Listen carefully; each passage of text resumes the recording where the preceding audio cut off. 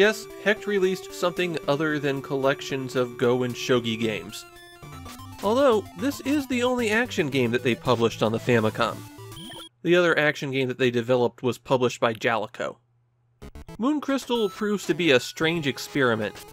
There's a lot of creativity behind it, but I'm not sure it entirely works.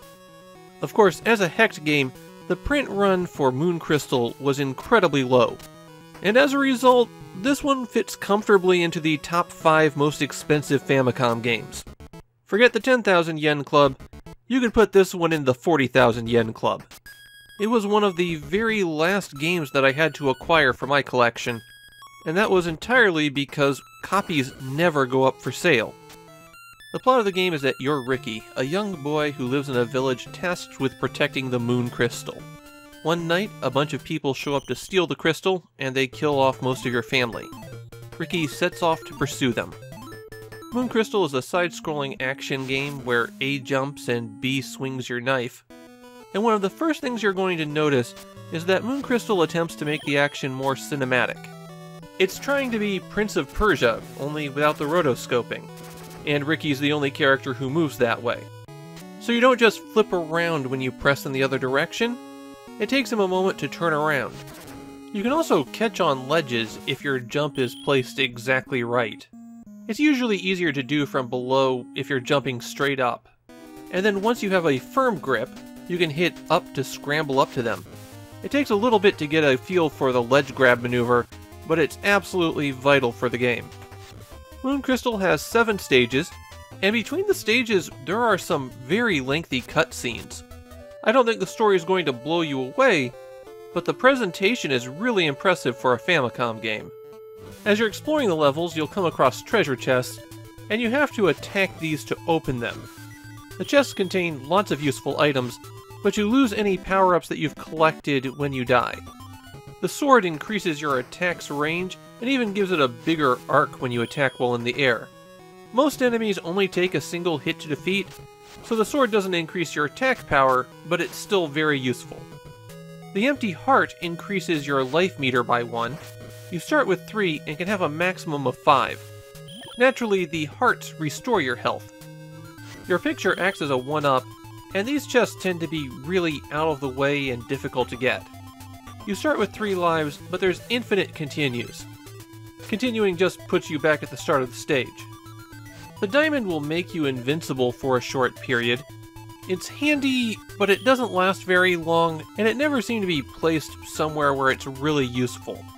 The most challenging power-up to use are the wing boots. With them, you get a double jump. Now that might sound great, but there's a few caveats. First, you can only jump again while you're going up. Once you start coming back down, then you're stuck. Second, you didn't really have a whole lot of air control to begin with. Adding a second jump to that just makes it worse. On the other hand, if you can master the double jump, then you've got a lot more maneuverability, and you can go a lot farther. It's a required item at some parts in later stages. A useful trick to be aware of regarding your attack is that you can deflect some enemy bullets out of the air.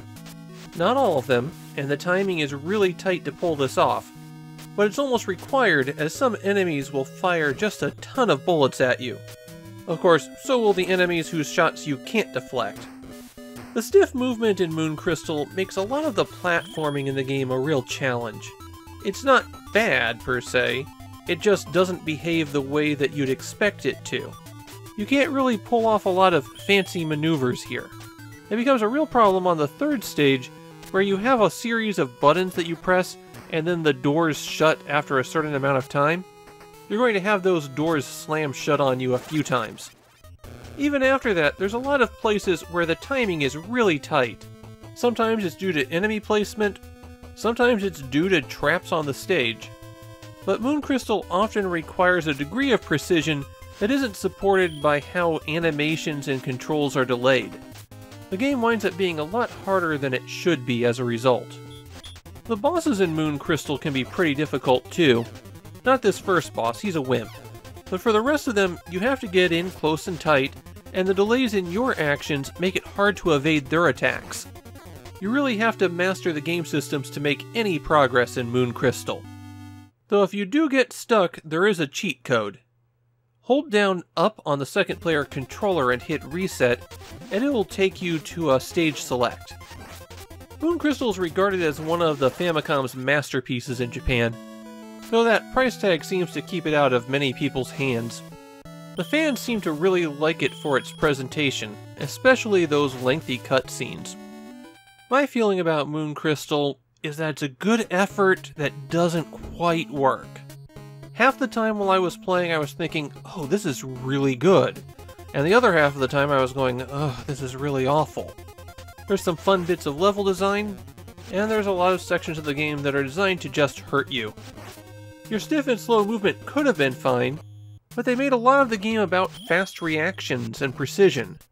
As it turned out, Moon Crystal was an interesting game that probably could have used a bit more polish on that crystal.